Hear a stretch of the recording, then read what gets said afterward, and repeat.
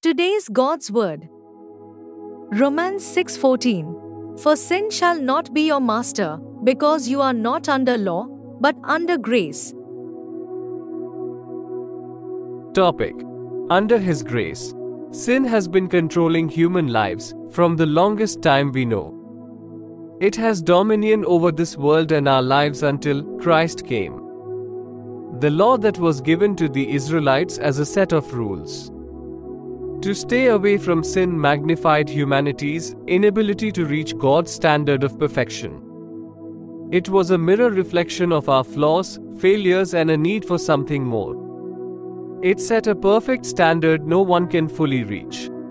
But the simple beauty of the gospel is, we are no longer under the law but under grace. We are no longer under the system of trying to earn righteousness by following the law, but under grace where righteousness is a gift received through faith in Christ. Because of Christ's work on the cross and the indwelling of the Holy Spirit, Christians have been given the power to resist sin and live a righteous life. Sin doesn't have to rule over them.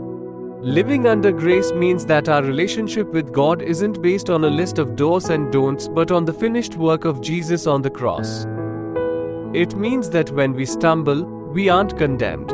We are lifted up by the loving hands of our Savior. Our imperfections won't earn us death, but we are met by His mercy. Grace empowers us to live righteously not by rules but by being led by the Spirit. The mystery of grace is that it meets us where we are, but does not leave us where it found us. We are living in the abundant grace God has lavished on us. Live confidently then, not in your own strength, but in the empowering grace of God. May God bless this word. Amen. Thank you. Have a great day ahead.